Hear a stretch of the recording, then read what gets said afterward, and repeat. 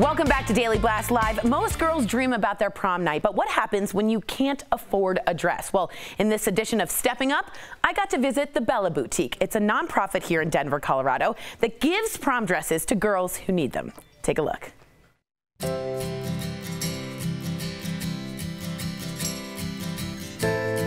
We touch so many kids, so this season we'll help about 350 kids with dresses. Now, you said you're a pageant girl, right? You've done pageants. Are you looking for a ball gown, or are we looking for something sleek? Something sleek. I like the colors pink.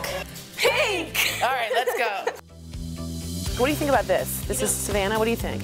I had a girl try that on last week, and it's a lot of see-through. What do you No, think? I couldn't. No, too much? What do you think? I have 8 brothers. It's a no, 8 brothers. Who's the most protective? Probably my oldest, Keith.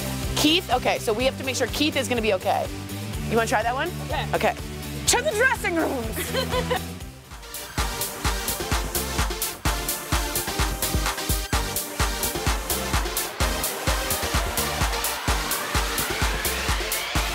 The big question, is it brother approved? They'll get over it.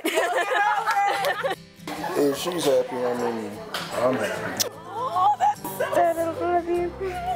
Do you think you're saying yes to this dress? Yes, I love it. It's so pretty. You know, it's just really different seeing the baby dressed like that, and it's like, oh, she's growing up. When moms have tears and we pull out the Kleenex box, that really means a lot. In here, get in here. Mazel tov. I'm so excited. Be safe, have fun, but be safe.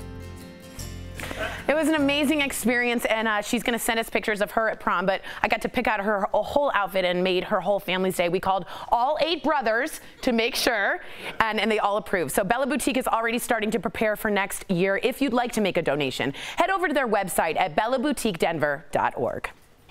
Awesome story, Tori. Incredible. We have to give a shout out to her date too. That takes a lot of courage to walk into a house with 8 brothers. Yeah. Well done. Tori, that was a great story, girl. Oh, Erica's so touched.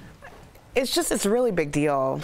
Prom, like, people don't think about it, like how expensive it can be. I remember, like, my parents were very financially strapped for prom, and my mom made it a way out of no way, and that was a really big deal.